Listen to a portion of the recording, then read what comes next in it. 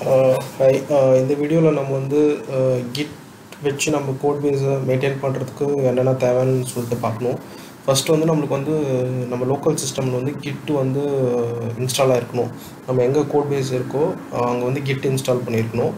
அதுக்கப்புறமா வந்துட்டு நம்ம வந்து ஒரு GitHubல வச்சு நம்மளோட கோடை வந்து மேனேஜ் பண்ண போகிறோம். ஸோ அதனால் ஒரு GitHub அக்கௌண்ட் தேவை. ஓகேங்களா? ஸோ இங்கே டேரெக்டாக அவங்க கிட்டோட வெப்சைட் git-scm.com போனீங்கனாலே அவங்க லேட்டஸ்ட் ரிலீஸ் விண்டோஸ்க்கு என்ன வெர்ஷன் இருக்கோ அதை நம்ம இங்கேருந்து டவுன்லோட் பண்ணிக்கலாம். அப்படி இல்லைனா நீங்கள் டவுன்லோட்ஸ் பேஜ் போங்க. டவுன்லோட்ஸ் பேஜ் போனீங்கன்னா அவங்க வந்து எந்த ஆப்ரேட்டிங் சிஸ்டம்னு கேட்பாங்க. நான் வந்து விண்டோஸ் தான் யூஸ் பண்ணுறேன். ஸோ விண்டோஸ் பண்ணேன்னா ஸோ இந்த மாதிரி டவுன்லோட் ஆகும். லேட்டஸ்ட் வெர்ஷன் வந்து நம்மளுக்கு டவுன்லோட் ஆகும் exe ஃபைல். ஓகேங்களா? ஸோ ஓகே, இது வந்து கிட்டில் வந்து 2 வெர்ஷன் இருக்குது. ஒன்று வந்து 2 வெர்ஷனில் 2 டைப் இருக்குது. ஒன்று வந்து kit command line installation. Command லைன்னால் நம்ம வந்து கமாண்ட் ப்ராம்ப்ட் ஓப்பன் பண்ணி அதை வச்சு நம்ம கமாண்ட்ஸ் வழியாக கிட் ரெப்போசிட்டரி ஆக்சஸ் பண்ணலாம். அப்படி இல்லை உங்களுக்கு வந்து யூஐ தேவை, நான் ஒரு யூசர் இன்டர்ஃபேஸ் மாதிரி இருந்துச்சுன்னா எனக்கு கொஞ்சம் பார்க்குறதுக்கு நல்லாயிருக்கும், கோடு புல் பண்ணுறதுக்கு புஷ் பண்ணுறதுக்குலாம் ஈஸியாக இருக்குன்னா GUI கிளையண்ட்ஸ்ன்னு போனீங்கன்னு வச்சுக்கோங்களேன். இந்த மாதிரி நிறையா தேர்ட் பார்ட்டிஸ் வந்து கிட் ரெப்போசிட்டரிக்கு ஒரு யூசர் இன்டர்ஃபேஸ் மாதிரி எழுதிருக்காங்க. நீங்கள் வேறு ஏதாவது இது ஒர்க் பண்ணியிருந்தீங்கன்னா டாட்டாஸ் SPN அதெல்லாம் ஒர்க் பண்ணியிருந்தீங்கன்னா அவங்களே வந்து ஒரு யூசர் இன்டர்ஃபேஸ் தராங்க.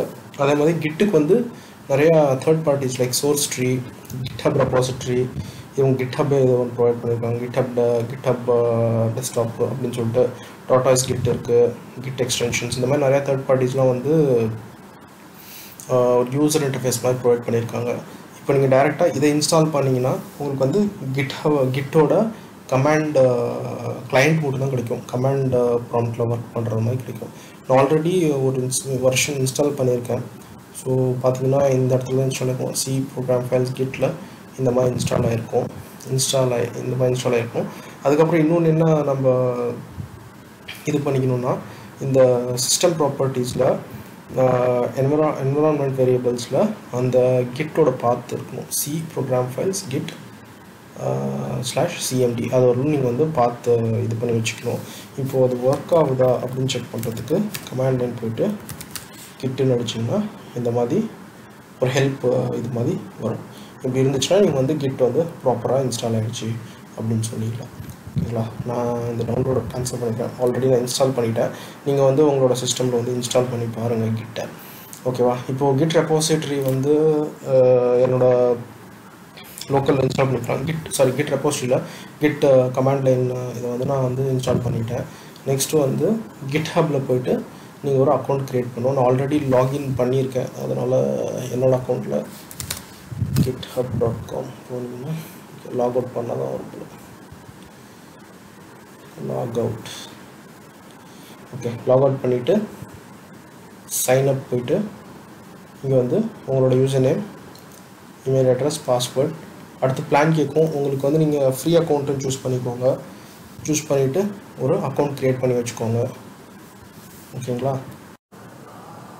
நான் இப்போ ஒரு புது GitHub அக்கௌண்ட் க்ரியேட் பண்ணி லாகின் பண்ணியிருக்கேன்.